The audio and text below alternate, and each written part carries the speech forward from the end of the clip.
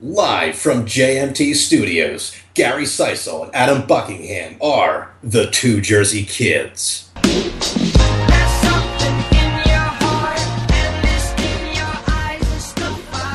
What is up, y'all? This is Two Jersey Kids. It is episode 38 of the video game podcast. That is Two Jersey Kids, because I've already mentioned the podcast name.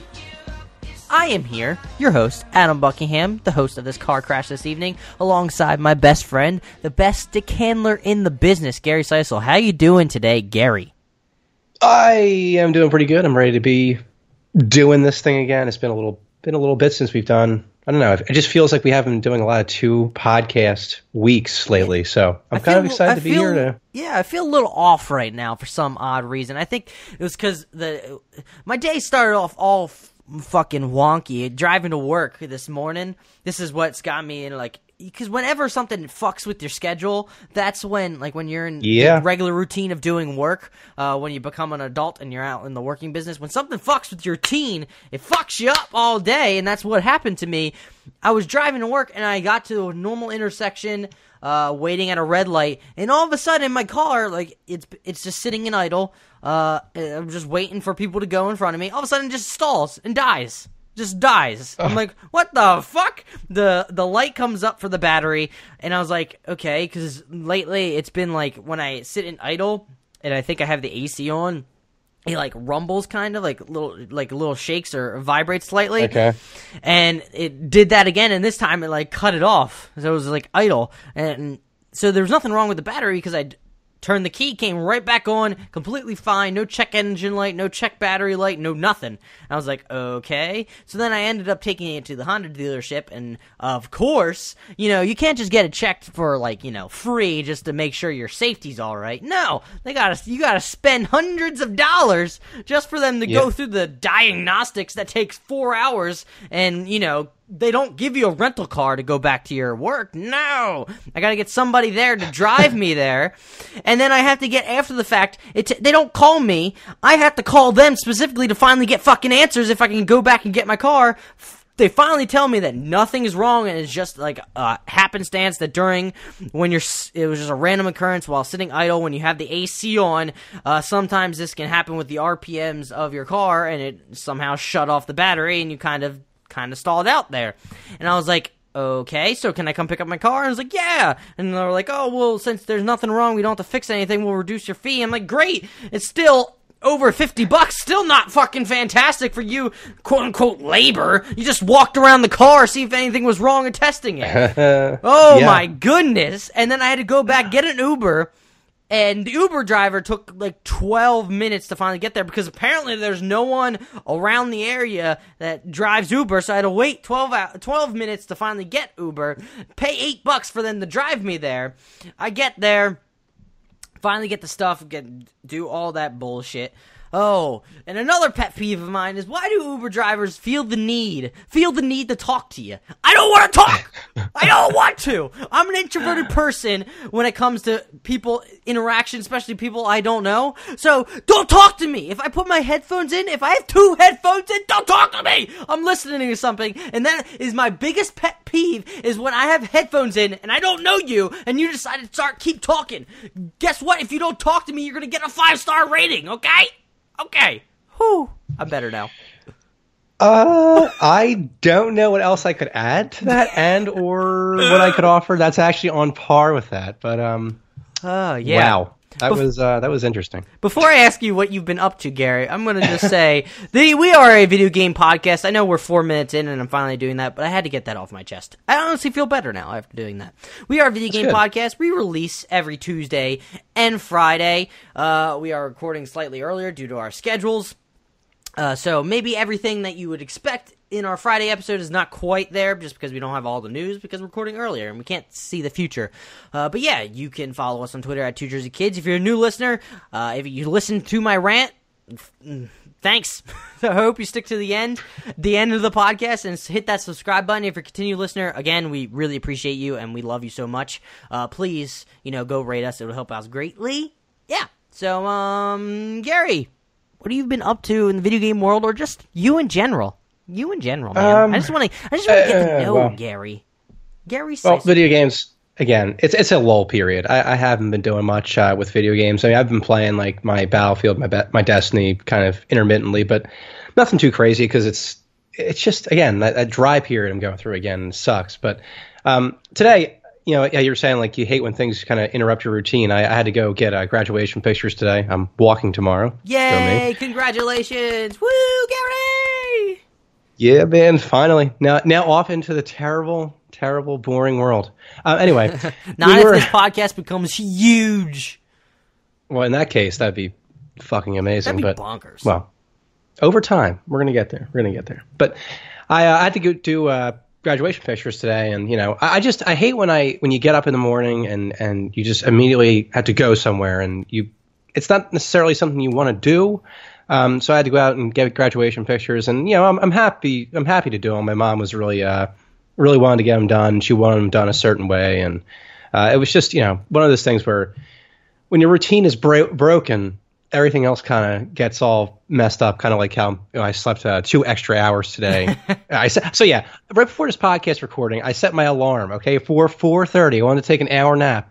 All of a sudden I wake up and it's 6:30. I'm like, what is this? I frantically look at my phone and it's like, Adam's like, yeah, I'm ready to record. And it's like at 6. I'm like, shit.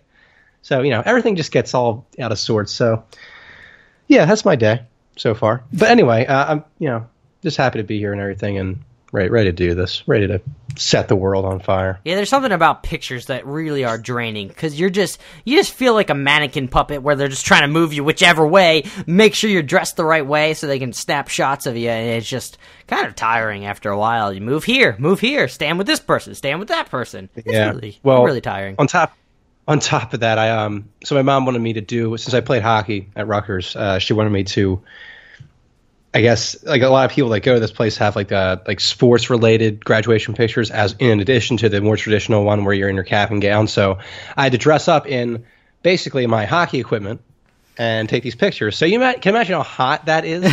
And it's, oh my God, I was starting to get like a little wobbly at one point. I'm like, how long am I going to have to stay in this position? Did the building at least have some sort of AC, or is there just a bunch of people in there that just the body temperature raised the heat level of the place?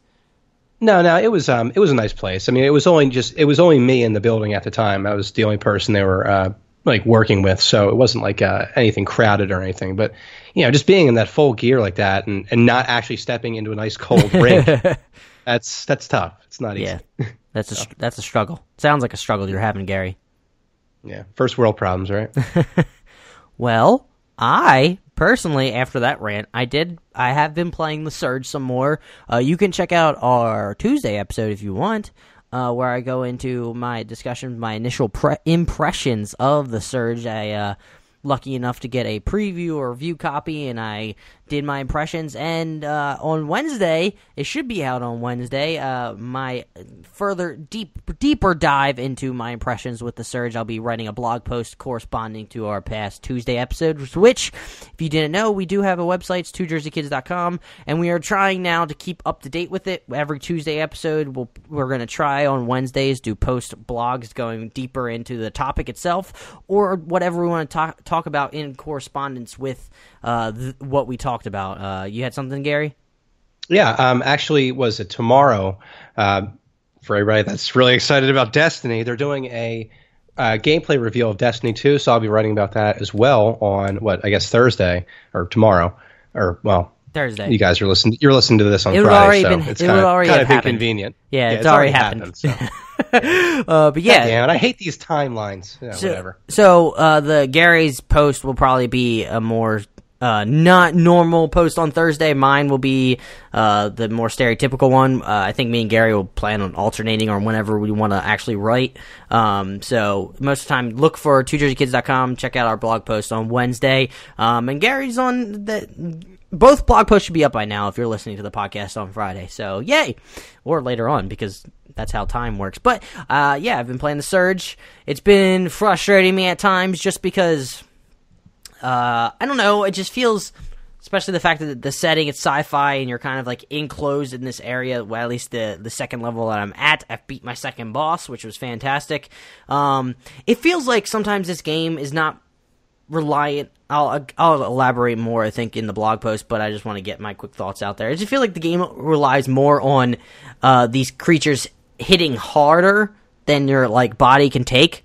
Which I know in the Souls games they do hit you hard, but it's not like they hit you and you drop like half your health or all the way down. Where in this game it just seems like instead of to ratchet up the difficulty, instead of it being tactical and they hit somewhat hard, they just hit like every character hits like tanks, and every hit you just drop down drastically. So I feel like that's how they made it a slightly more difficult in that range.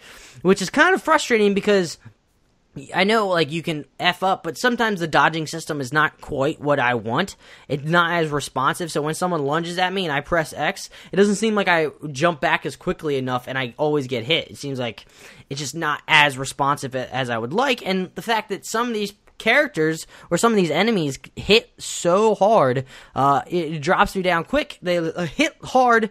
Like the speedy, you'll see in the second level, there's these speedy guys with twin-rigged machines, so they basically like dual-wielding fists, kind of stabby things.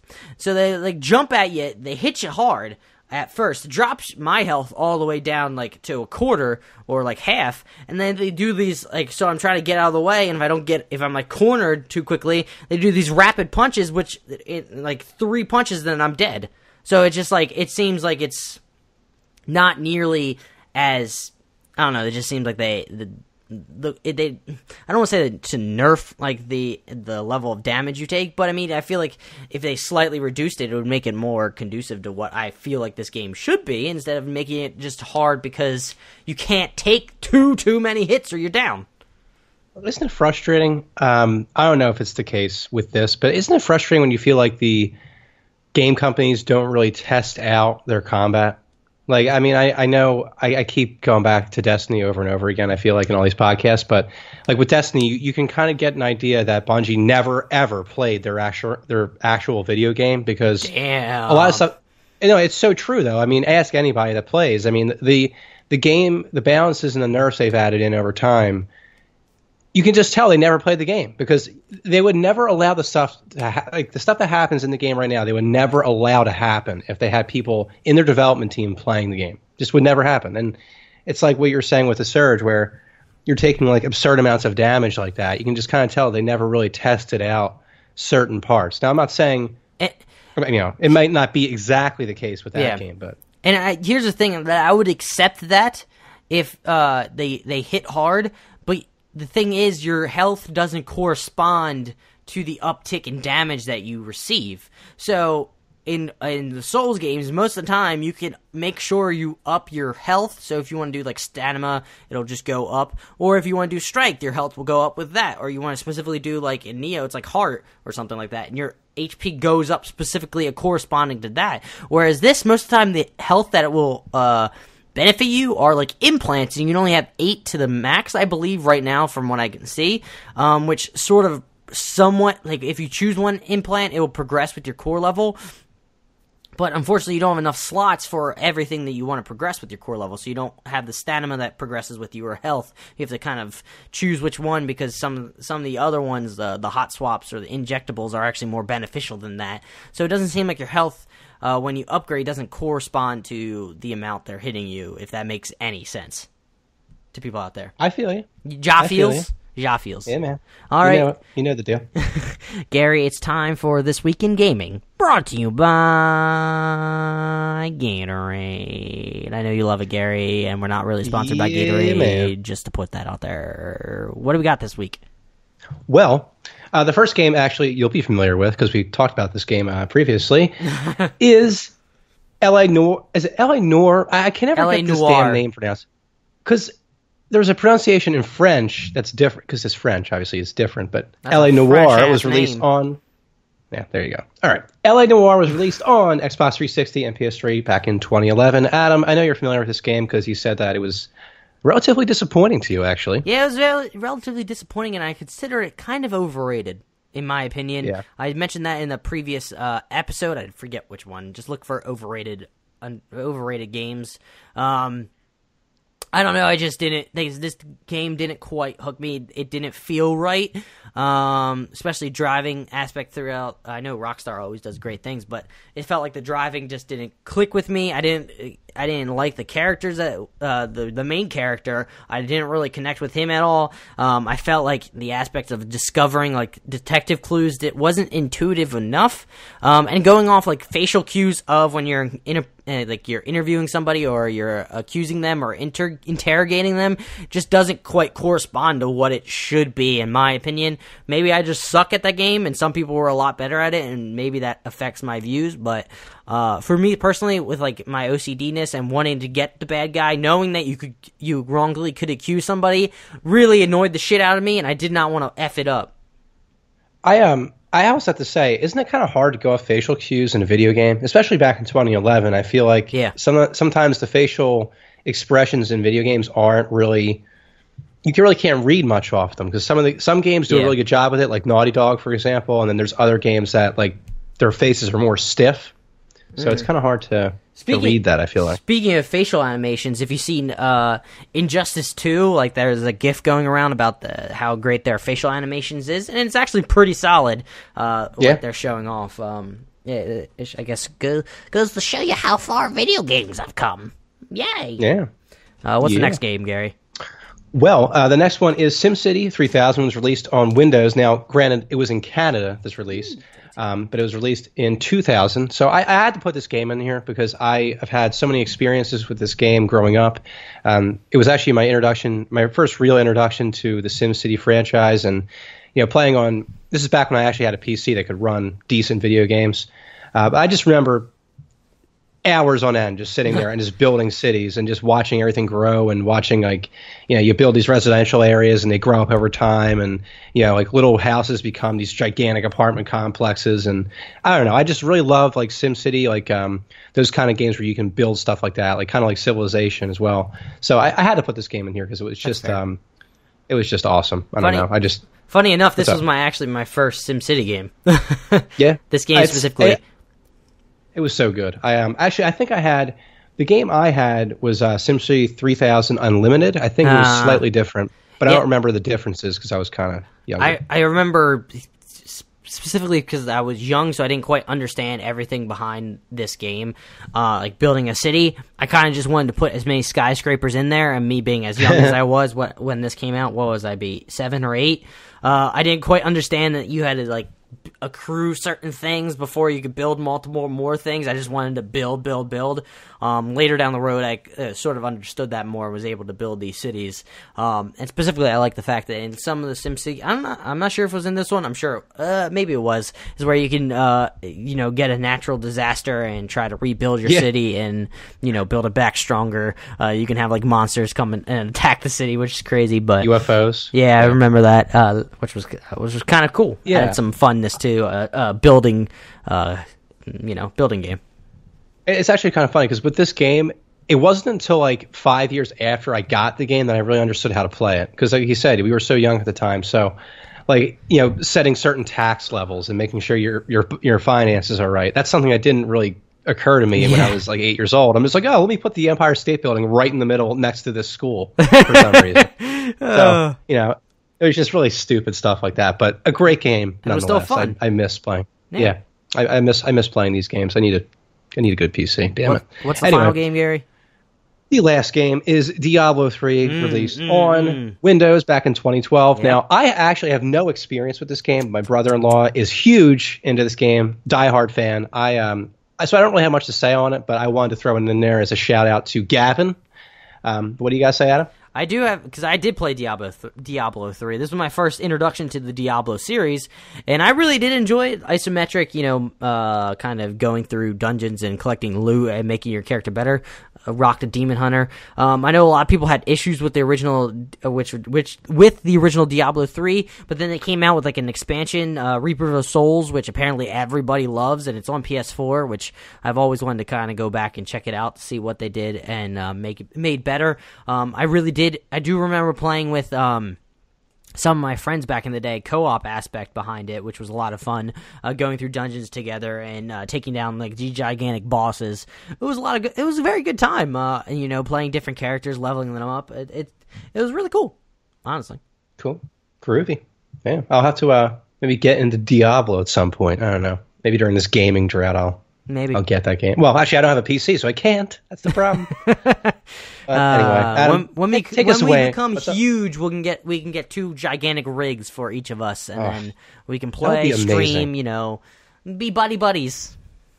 That'd be so much fun. It needs to happen. It's got to happen. Yeah. So we count on you out there. That is it for this week in gaming. Brought to you by Moby Games. Yes. Thank you for the shout out. No problem. Can't forget that, because they do the work for us and we just read off of it. And we won't get sued. Because Gary's a slacker. Just kidding. That'd be a pain in the ass to go through. But now it's time for all, the news has been going on since the past week and what we've got so far. Recently what came out is that Ubisoft confirmed 4 of its big AAA franchises are all coming in the next 12 months. So all of these games should be coming out, these original 4 should be coming out before March 2018.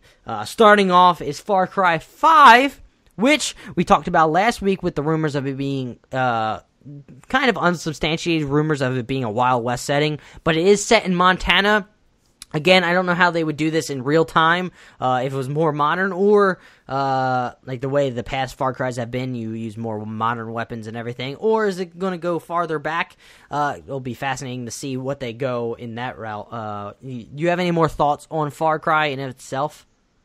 I'm actually, just read off the rest of the games. I'll withhold my my opinions until the end? Yeah, okay. Let's do that. The next one is The Crew 2, which kind of shocked me when I heard them announce this, specifically from the fact that I didn't know The Crew did that well. I know there's a lot of hype going into it. It was a kind of like an MMO, but for car racing. You could drive cross country. There was like a whole map of the U.S., kind of like truncated. But apparently, it like shipped. It says, I found like a Wikipedia, The Crew shipped 2 million copies as of January 1st, 2015. I'm not entirely sure when it was released, if it was released in 2013 or 2014. Gary, look for that up for me real quick while I read off the next one. Then you have, the next one is a new Assassin's Creed game, which was confirmed that it's going to be Assassin's Creed Origins, and it's supposed to be set in Egypt. And last week, episode 37, we went through the fact that it's trying to have a Skyrim sized map, and I think Gary found it. What was it, 2014? Yeah, December 2nd, 2014. So it's sold 2 million. The Crew sold 2 million copies in 1 year, which is solid. And I mean, it makes sense that they're doing a sequel to that. And then now, a long-awaited South Park: The Fractured Butthole. Jason Schreier of Kotaku has quote, following a lengthy delay, the next South Park game will be out on October 17th, 2017. So we'll see South Park at E3, it seems like, I'm going to guess. Now, I'll see it, I'll believe it when I actually see it, because it was supposed to come out last year, or January, it was pushed back, and now it's pushed back completely to October. So I'll believe it when it actually happens. I'm really excited for this game. The Stick of Truth is really good. Fun fact, if you want to, I think you can go out and pre-order this game on PS4. I'm not sure, maybe on Xbox and PC. But actually, if you pre-order this game, you get the original Stick of Truth for free. So yeah. Go pre-order the game if you want to play the original Stick of Truth, which is a fantastic game. It's hilarious. And also there's apparently going to be, it's not going to be, they didn't really announce this, but it's also, they have they're going to be a new IP in the works. So I'm curious if they're actually going to be talking about this at E3. That's the main things that I pulled out from all Ubisoft had been talking about. Yeah. So Gary, give me your spiel of what you got after all of this. All right, so basically, I'm really excited about the news and everything. I'm really excited to see what they do with Far Cry. I've always really enjoyed the series. I thought that even though like the fourth game, I don't know about you, Adam, but I thought it was kind of disappointing because I thought the villain was really weak in that game. Like, yeah, I mean, he was cool, but like I couldn't hate him, so therefore I wasn't as driven to like basically kill him as I normally would be, like in Far Cry 3, where you hated Voss, you hated Pagan, or no, what the hell is that guy's name? I was going to say Pagan Min, but that was Far Cry 4. Steve. Let's go with Steve. Yeah, sure. That seems like a generic name. That's a normal villain name. Yes, I hate Steve. Yeah, anyway, fuck Steve. Yeah, but I really enjoy the Far Cry series. Now I'm really excited to finally get my hands on the next entry into that, and I mean I kind of hope it's a Wild West setting, even though that really isn't actually set in stone yet. But it'd be really cool to see what they did with that sort of thing. So I'm really excited about that. I really want to see what they also do with Assassin's Creed. I'm kind of cautious about that, given the fact that the last few games have been kind of mediocre. I did like Black Flag though, so I want to kind of be cautious with Assassin's Creed and kind of to see where that goes. And then I've actually never played The Crew. I mean, I know people that have bought that game and they enjoyed it, but I also saw that the reviews were kind of mediocre, so I don't know what. I mean, I think you've played, right? You've played that game. No, I never. It didn't really. I was interested in it, kind of like a car MMO, but I mean, after the reviews came out and it sounded like it was mediocre, I was like, I don't feel like dropping $60 on this game if it's just so. Yeah, fair enough. Yeah, I'm not really big into racing games as it is, but that does kind of sound interesting, though. If they could pull it off properly, I would probably consider getting that game. So, I mean, that's basically it, though. I'm not really big into South Park, believe it or not. I really have never really watched that show that much, so I can't really say I'm going to go out and buy the game. I didn't watch it that much, but I still love The Stick of Truth. Yeah, I would highly recommend anybody out there if you're going to get The Stick of Truth for free, go pre-order this game, play The Stick of Truth. It's fucking fantastic. I'm looking at you, Gary. Buy it or get it. I mean, the show is funny. I will give it that, but it's not something that I want to take time out of my day to watch. I don't know. It's just one of those things. This is The Stick of Truth was one of those generally funny games. There's not many video games that genuinely make me laugh. This is one of them. You should go get it. We've actually, it's funny because this game has been delayed so long that we've actually had this exact conversation about 3 different times during the podcast. It's true, though. It is so true. That's leads me to my point of I'll believe it when I see it. Seriously, episode 10, we were talking about this. I'm sure it was because back in December or November they said they were going to delay it, so that's probably episode 13 or something. Yeah, somebody go check that out. Fact check us. Is that all you got, Gary? So I can that's it. Pretty much it. I just I need more games. Damn it! It can't come fast. Like Far Cry 5, Assassin's Creed, they really can't come fast enough. So moving on. The Nintendo Switch is apparently the best-selling console in the U.S. for the second month. Tom Phillips over at Eurogamer writes, the numbers are in, and the Nintendo Switch was April's best-selling games console in the U.S. It's the second month running, which Nintendo has taken the country's sales crown. More than 280,000 Switch consoles were sold during the month, along with another 69K units of the 3DS. Mario Kart 8 Deluxe sold 460,000 physical units in just 2 days, which is kind of crazy. Factoring digital sales, the Mario Kart 8 Deluxe actually sold more than 550,000 in total. This is honestly a great sign for Nintendo. It's starting off strong. Seems like people are interested in it. It's not a Fisher Price toy. It seems like they're treating gamers like gamers right now anyway. I think I mentioned it last week how it does frustrate me. It seems like certain sites are highlighting the one game that's coming to the Nintendo Switch, and it's kind of shedding more light on it than other consoles, and I feel like that's just favoritism. I'm not saying it actually is, but it seems like from the outside in, it's favoritism. Oh, look, this one game, because there's a drought of games is coming to the Nintendo Switch. Everybody flock like sheep and go to it. Yeah, I feel like a lot of people just really want Nintendo to be this awesome.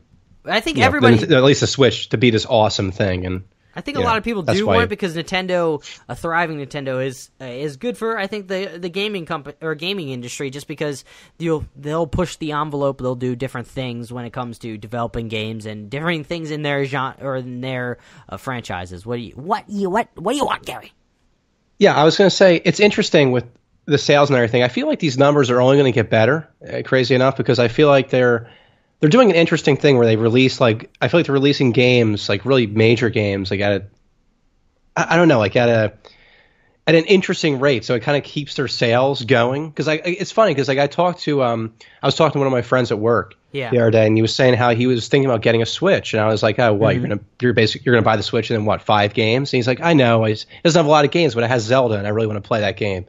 So it's like, I wonder if that's like the general opinion of a lot of people, like they're really excited about Zelda or like Mario Kart, and that's like enough for them to buy the console. I think it is interesting because back when the Wii U came out, did you hold off a sneeze there, Gary?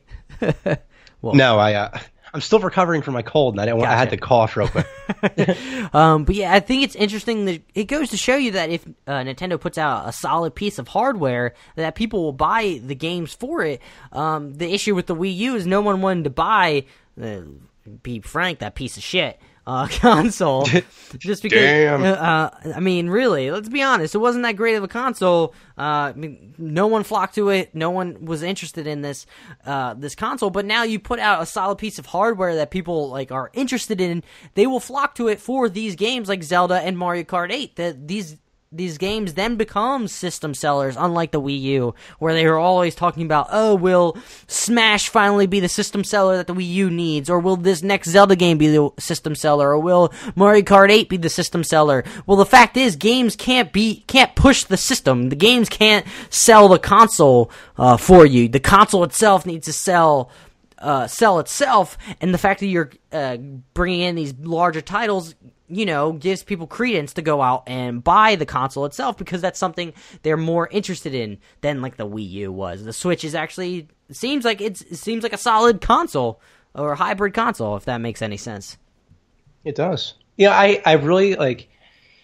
I don't know. If I had the cash, I would probably run out and buy it. It's just I want to see like what else. I really do want to see what they do, what other games come to it eventually. Like besides Mario Kart, for example, it's not something I'm I'm really interested in. So I don't know. It's on my radar. It'll be interesting to see how third parties react to this, and if they bring the console or the games to their console. It'll be fascinating to see how FIFA does, because it's not actually. I don't think it's an actual generic FIFA title. I don't think it's going to be like FIFA 18. I think it's just going to be FIFA. So it's going to be interesting to see how that works. What's funny is you're mentioning sports games. My friend that I was talking to about buying the Switch, he was like, dude, imagine if NHL 17 or like NHL games come to the console. He's like, I can bring this to work and play like when we're dead, which is often. I was like, yeah, that's the spirit. There we go. But yeah, so hardworking millennials we got here. You gotta love it. Yeah, it's awesome. But that aspect of the console itself, like that idea that you can go on the road and play like more solid games like that, though, does pique people's interest. It piques mine too. Like playing Mario Kart 8 on the go or on like a plane ride, like with solid graphics, does pique my interest. But we'll see how it continues. Moving on, The Witcher is getting a Netflix series, which was very fascinating. Brian Ashcraft over at Kotaku writes, The Witcher series is being turned into an English-language Netflix drama by CG visual effects company Platige Image SA. The Witcher series was spawned by Polish novelist Andrzej Spakowski and has spawned highly successful and wonderful video games. Quote, I'm thrilled that Netflix will be doing an adaptation of my story, staying true to the source material and the themes that I've spent over 30 years writing. End quote, says Spaskovi. Sapkowski, that's better, who will serve as creative consultant in an official release. Quote, I'm excited about our efforts together as well as the team assembled to shepherd these characters to life, end quote. The show will be executive produced by Sean Daniel, who's, known from the Mummy franchise, and Jason Brown, The Expanse. Never heard of that. The Oscar-nominated visual effects studio Platige Image SA is doing the show, but the official release doesn't specifically state if it's CG animated or live action, or a mix of the two. No stills have been released yet either.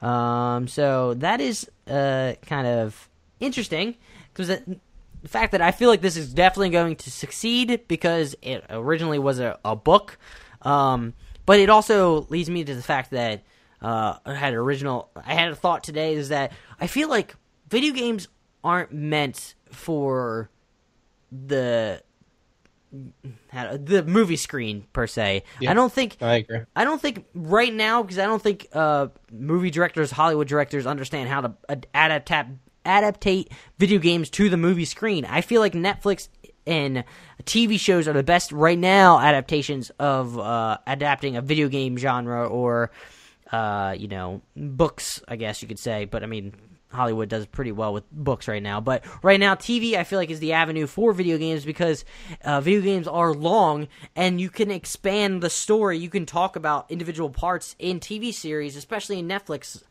shows. So I'm interested to see how this goes. But I did have another point, but I want you to go first, Gary. Sure. No, I think The Witcher will do really well, actually, in a TV show, it's like you said, it started with a book. So I feel like it's easier for a lot of people to make a book into a TV show. Like look at Game of Thrones, for example. But I guess it's interesting because usually I'm pretty skeptical about video games going to like the big screen because like you've seen it before with like Halo and they try to make that, or they made a movie. I guess it was a movie, right? It wasn't a TV series, right? That movie never happened with Peter Jackson or Steven Spielberg. The movie never actually released. Nope, never happened. Shit. All right. They keep talking about it. It keeps, fluctuating. Same with like the Uncharted movies and all that. And see, that's the thing. It's like I've said this in the past. I don't know how it's got to be so hard to try to make a video game into a TV series because sometimes the big part about a video game is the fun you have playing it. And how do you create the value for people to go out and how do you create that value for people to come out and see that movie and enjoy it just as much as playing it? Like Uncharted. Exactly. A lot of the fun you have is like scaling crazy skyscrapers and cliffs, but like in the movie you're watching that happen. So, it just it's interesting.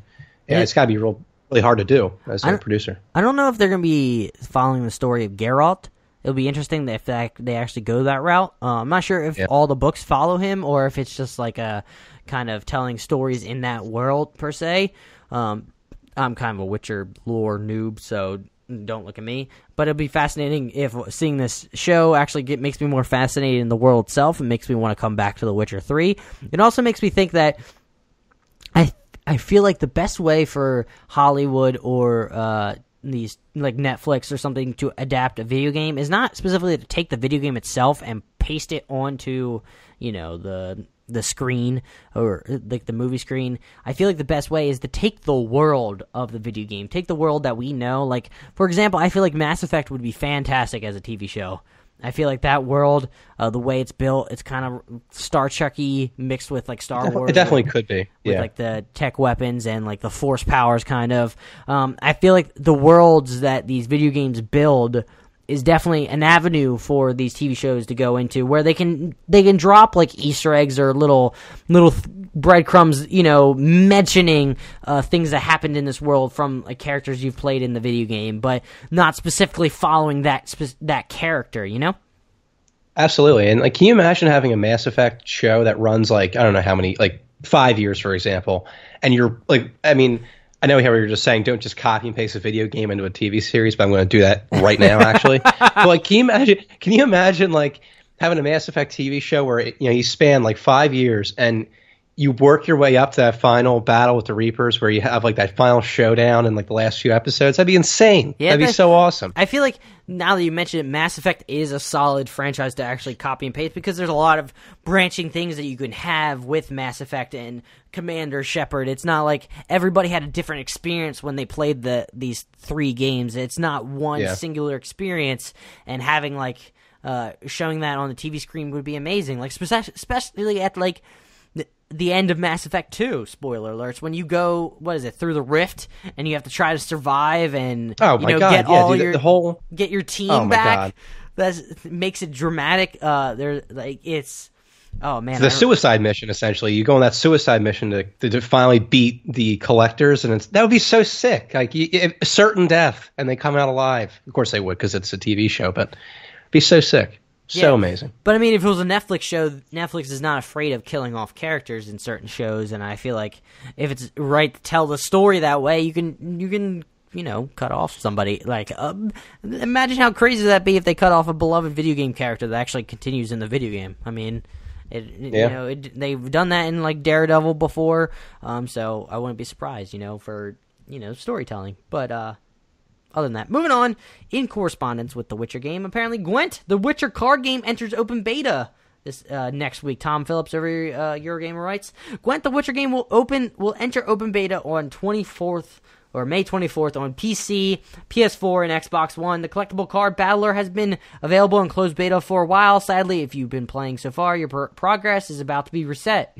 Both card collections and player progress will need to be started over from scratch, and the closed beta period will end 2 days beforehand on the May 22nd, so that servers can be wiped clean and prepped for the game's fresh start. Now, Gary, I feel like we're both in agreeance of this, where Witcher 3 wasn't a huge game that we kind of fell in love with. I mean, we understand the scope and the brilliance of the game itself, but we never clicked with it. And for me personally, Gwent as a card game never clicked with me. I didn't understand why people enjoyed that game. I know a lot of people did enjoy Gwent while playing it. Me personally, I didn't understand it. I don't know, Gary, did you feel the same way, or did you actually enjoy it? I've always, I've never really enjoyed these little side games in video games personally. I know, I didn't really like Gwent. I didn't like Pazak either in KOTOR. Another reference. Thank you. Always. Got to throw it in there every episode, baby. I'm going to get that game in here. It's like subliminal, I'm telling you. But yeah, I never really liked the side games. I don't know. It's just me, but I know a lot of people that did like Gwent. I have two friends, Matt Peters, who actually listens to this podcast quite often. What's up, Matt? And also, go give us a rating on iTunes, you motherfucker! And I also have Gavin that really loved Witcher as well. Really liked that game. Gavin, and they really enjoy playing iTunes, you motherfucker! Sorry, Gary, I just had to. I think he has an Android phone, so Stitcher, something like that. Something. But yeah, they both really enjoyed those card games. So I mean, I feel like with how popular the Witcher game was, and making this card game its own game, I think it's going to do really well personally, because I think there's just so many people that love that game, love that card game, and I think they're really going to gravitate towards this. It's like a dream come true for a lot of people. So I couldn't have said it better myself. Not for me. Yeah, not for me, but for a lot of other people. I'm just a loser, apparently. You're not a loser, Gary. You're my best friend, which corresponds you to being a loser. Moving on. RuneScape. All right, I'm out. RuneScape maker Jaeger, how do you say Jagex? Jagex and Improbable partner to create massive open world games, according to Dean Takahashi over at VentureBeat. Just a few days ago, after raising $520 million from SoftBank, Improbable has announced an alliance to develop big online game world with Jagex, the maker of the fantasy role-playing online game RuneScape. Jagex will use Improbable's spatial OS, an operating system built for the era of cloud computing and big data for future development projects. London-based Improbable has stirred a lot of conversation about technology and open world since the news of SoftBank. Improbable's spatial OS technology is a computation platform that allows developers to build virtual worlds that offer permanent, persistent, and engaging experience. Quote, Jagex has already made RuneScape an iconic brand in online gaming, and it's great to be partnering with them to bring new levels of depth and scale to Jagex Future's creations by providing Spatial OS as a platform, end quote, said Herman Nurella, Improbable's co-founder and CEO, in a statement. Quote, from catching the first fish on Tutorial Island in 2001 to hunting for loot in the wilderness, RuneScape and the world of Gelinor have given millions of players great stories to tell. We're excited to see what such an experience with this established and well-loved IP will be able to do with our platform, which enables greater player density, larger and more detailed worlds, and new forms of engagement, end quote. They go on to say that I don't think they mentioned what games they're going to go to. But Gary, I know you're a huge fan of RuneScape, so I kind of want to get your opinions on this. You know, it's funny. I love this game, and it's as soon as I saw RuneScape mentioned in this Google Docs, I was like, damn, I really should go back and start playing again. The game, I don't know. I love like the way that game, I know how like a lot of times in MMOs you can kind of like live an alternate life, and that game was like just that. I don't know. I love like there's something about just sitting there, chilling out, and just grinding away, like chopping down trees for like a few hours. It's the craziest thing. I don't know. It's like therapeutic. But I'm interested to see what Jagex is able to do. I mean, with this new partnership, like, I mean, what else they bring to the table in the future, because obviously RuneScape's going to have to evolve more. I mean, it has over time, like if you were to go back to RuneScape now, the current version of the game, you wouldn't recognize it anymore, especially if you've been out of it for a few years. I know I play.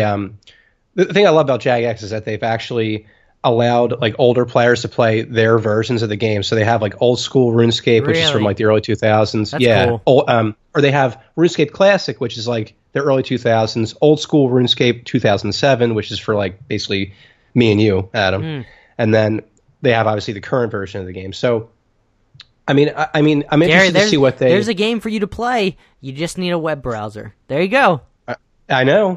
Do I get back into old school RuneScape? I think I may. But I think that it's going to be interesting to see if they maybe evolve RuneScape more going forward, or if they create something completely different, like a new massive open world game. And I'm really interested to see what they do with that, because I think they do a great job, great work. And honestly, RuneScape, it has to be like one of the most successful games of all time. It has to be, at least in the MMO genre, because it's been running since like 2000. I mean, it's like 17 years, and it's basically the same game with just like incremental changes every time. Same length as World of Warcraft. Yeah. Did RuneScape ever have like expansions per se, or was it just like the same game and they added on things?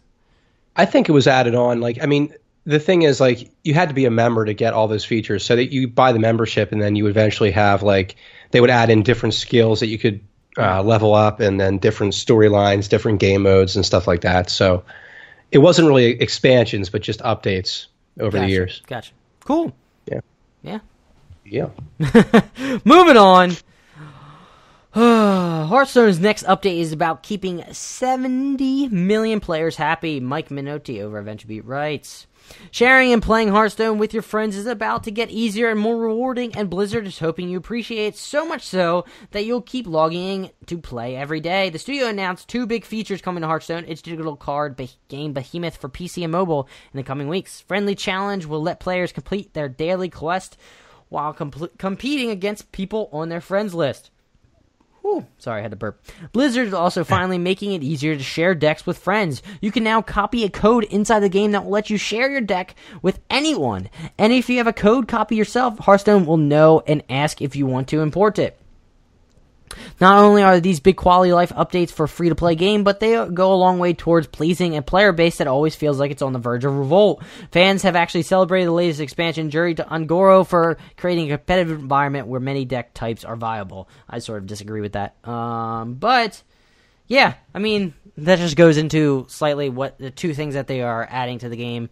I feel like they're much needed, allowing you to, share decks with your friends and, do complete daily quests that you don't want to actually do in ladder or arena to finally get them out of the way so you can gain more gold. I feel like there's still a lot of issues with Hearthstone itself, like the cost to get into the game now, where a lot of people, I think there was a survey created by one of the YouTubers of Hearthstone where the latest heroic tavern brawl, they asked like if they just totally ignored it or they thought it was cool, and most of the 60% of people ignored it just because it had a large like gold price to get into the game or get into the tavern brawl itself and play it. And it seems like there's a lot of issues they need to fix, like RNG.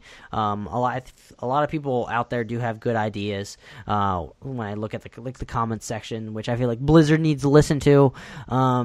Because the one video I saw, they make mention that the fact that RNG in this game unfortunately runs a little too rampant, where most of the time you remember RNG as being a bad thing instead of a good thing, because for every time a RNG happens well for you, RNG screws you over the other 9 times. And yeah. So it just goes to show that there's a lot of things they need to fix. But I don't want to go into all of them because we don't have a long enough show. But yeah, I still play it because I still enjoy it. But I'm on the lower levels where it's kind of fun just to dick around and make different decks just for fun. But moving on, this is what I kind of find fascinating, is that Devolver Digital will have its first ever press conference. And if you guys didn't know, Devolver Digital is a publisher who specifically published indie games. They sort of came on the scene like Serious Sam, and then the big breakout I think was Hotline Miami. So the most notable games is that you have Hotline Miami 1 and 2, Ollie Ollie 1 and 2, The Talos Principle, Titan Souls, Broforce, and Enter the Gungeon, along with plenty of others they published. And I found this fascinating because most of the times you see, like in the Sony press conference where they go to the indie section, where the Devolver Digital does come out, and they just they do a montage of all the indie games they're playing and then showcase like one or two. And it seems like this is going to be interesting now that they have their own press conference where they can show off all the indie games that they are producing.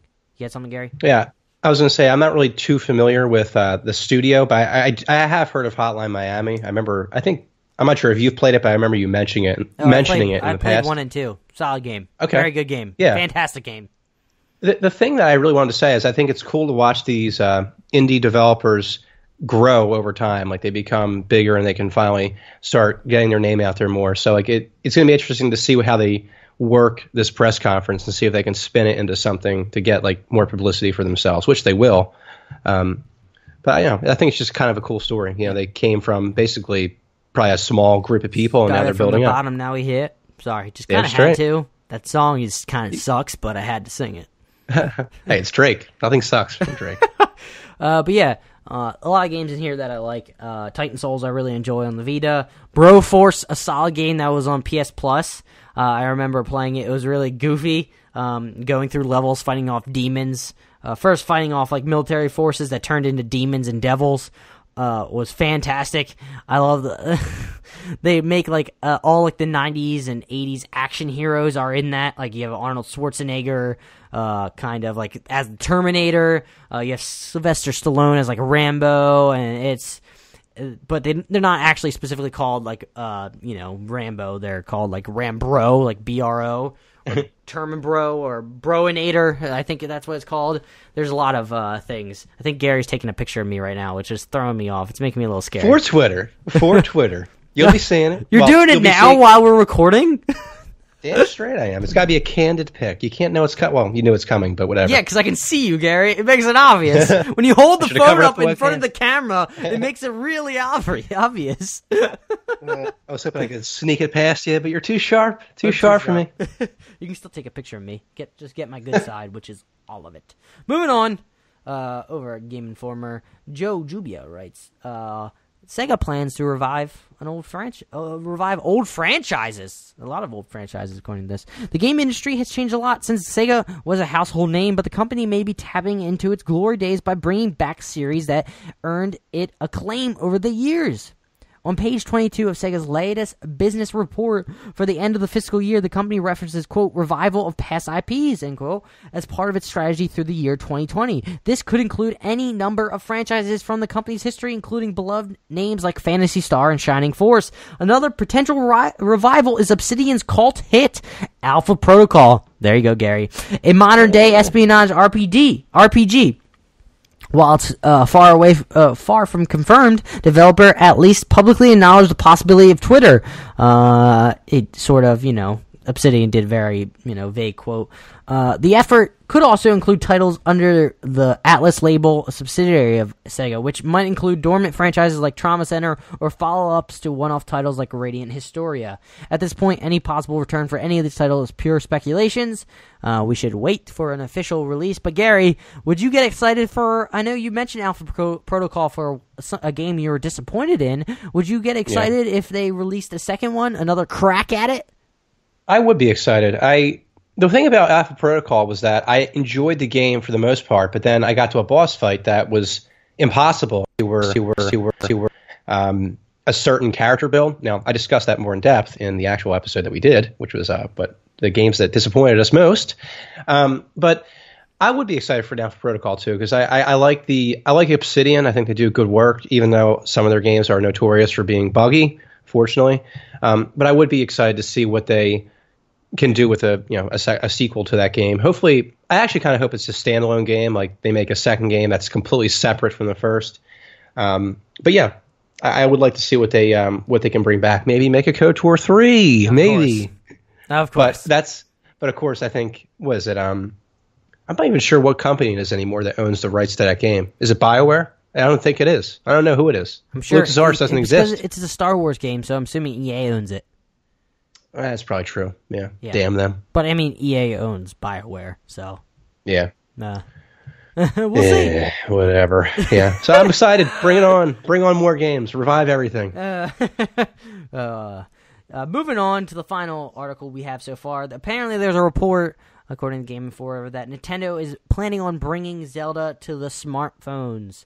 Now, I don't really have much to say about this. I don't know how they're going to bring Zelda to the smartphones. I don't know if it's going to be like top-down, like dungeon crawling type deals. I know Gary's not too a fan of mobile. I mean, neither am I. But it kind of made me think of like what franchises or video game franchises would be would be kind of cool on a mobile, platform.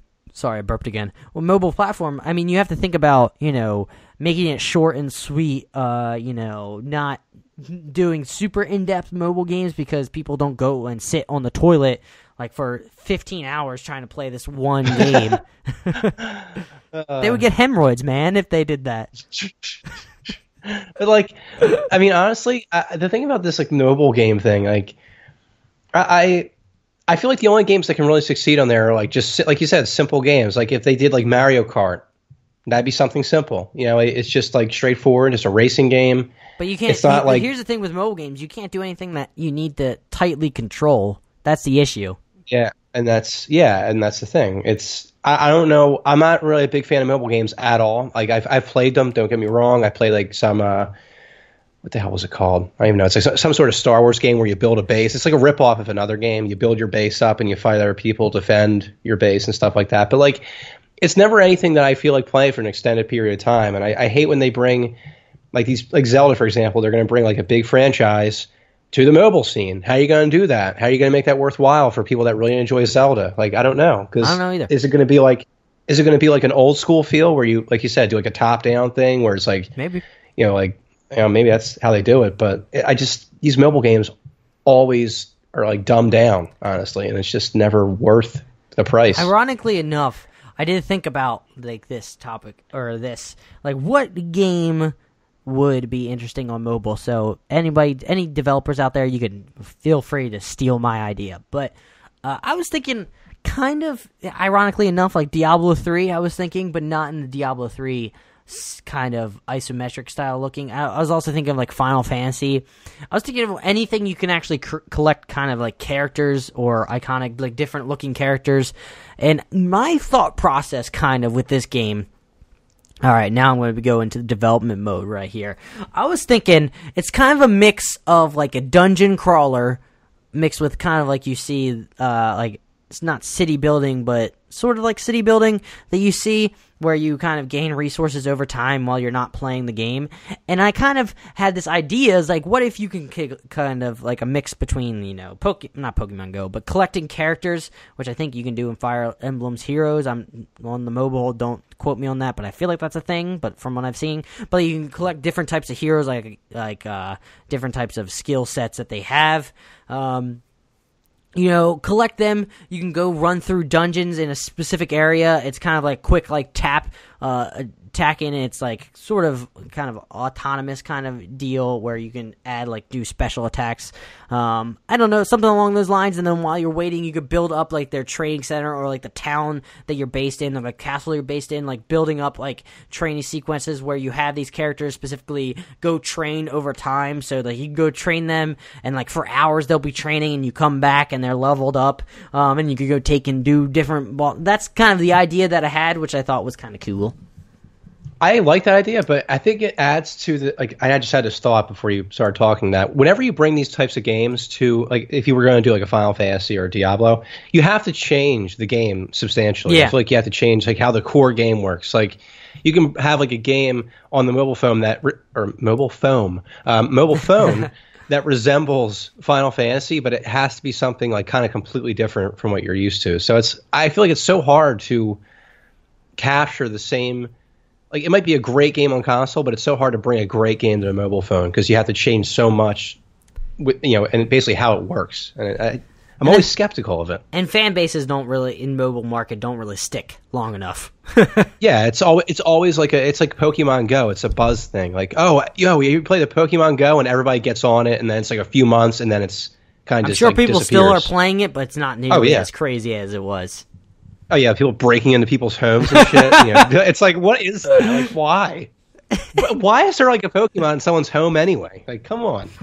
God damn it. But yeah, but that's it for the articles this week. Gary, do you have anything that you want to talk about before we go? Shoot the shit, maybe? Anything you're thinking about? Anything you can't really let go? Anything you want to... What have you been listening actually, to I'm or say reading? this right now. I actually was really happy with how this episode turned out. Me too. I'm just throwing it out there.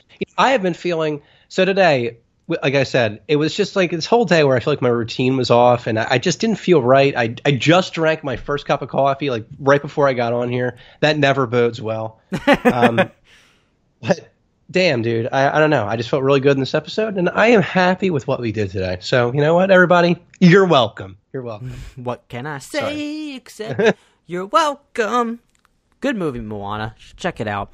Voice is just amazing. I know, my voice is dynamite. See, one day we're gonna have a soundboard where we can play those sound effects. Dynamite. That'd be so I can't cool. wait. I want to have like a sound effect where it's like the just inside jokes that we have, like from The Mask.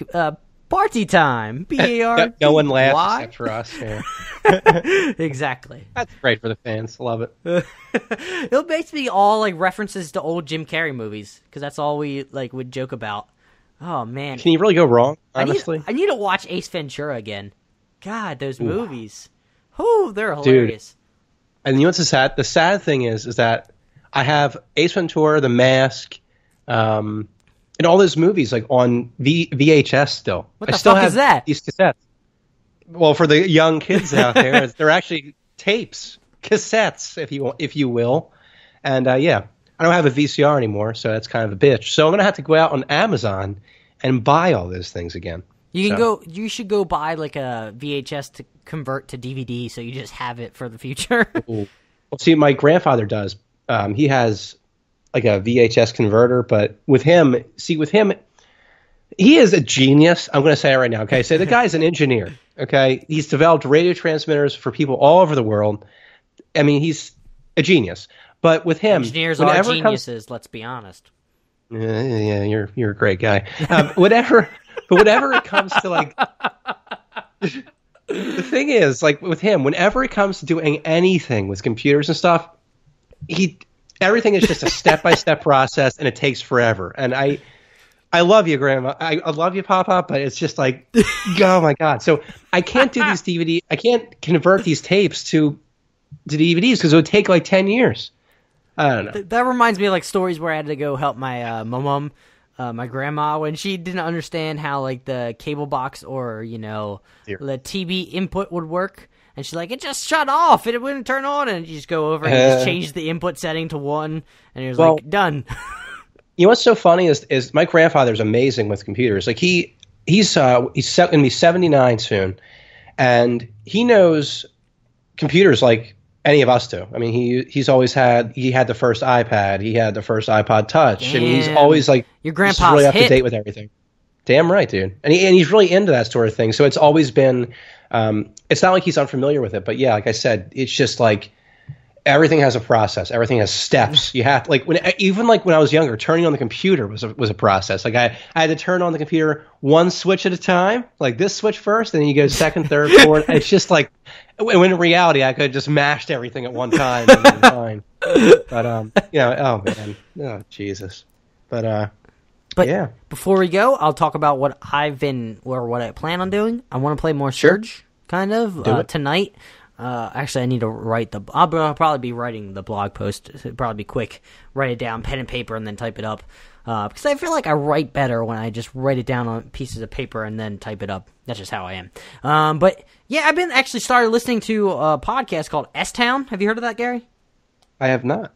Well, elaborate. It's made by the people that did produce Serial, that like large podcast about like a murder that occurred, and they did like a season 2 about Bergdahl, the what's his full name, the soldier that like just walked away, got captured, and everything. I know, left yeah. his post. And also by This American Life, which is another huge podcast, which we're going to be bigger than in the future.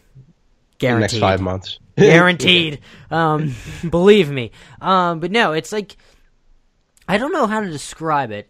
I don't know how to say what it's about, because originally it sounds like this one of the This American Life reporters comes down because some guy insinuates that in this random shit town, basically, that somebody's like bragging about a murder that they committed, and it's like a rumor all throughout town, and like they investigate it, find out spoilers.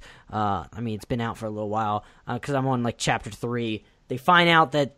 And there's supposed to be like 12 chapters, so I have no idea where this is going, which I'm kind of interested in. Find out that there's no actual murder. Spoilers!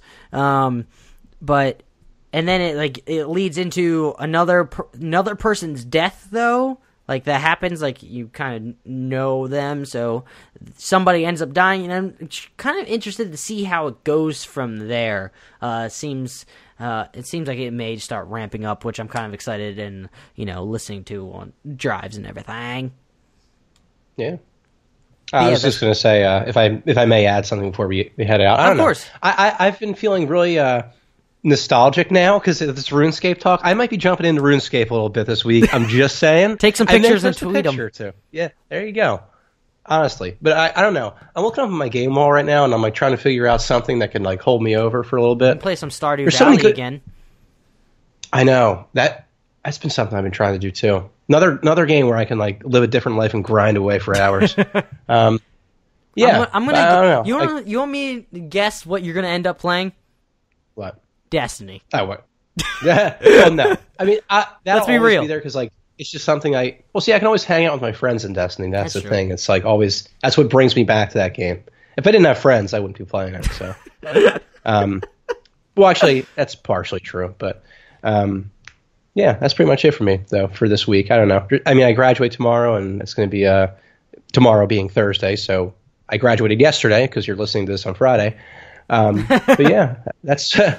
I'm finally getting the hang of that whole thing. Yeah, the days of the week, kindergarten. Didn't sound like from that last sentence. It didn't sound like you're getting the hang of it. Yeah. It's starting to click faster now. I start to realize what I'm saying. Gotcha. But yeah. Anyway, just want to say thanks for listening to us. It's been awesome being here again. I think we're actually going to be doing another Monday episode. It's like the second week in a row.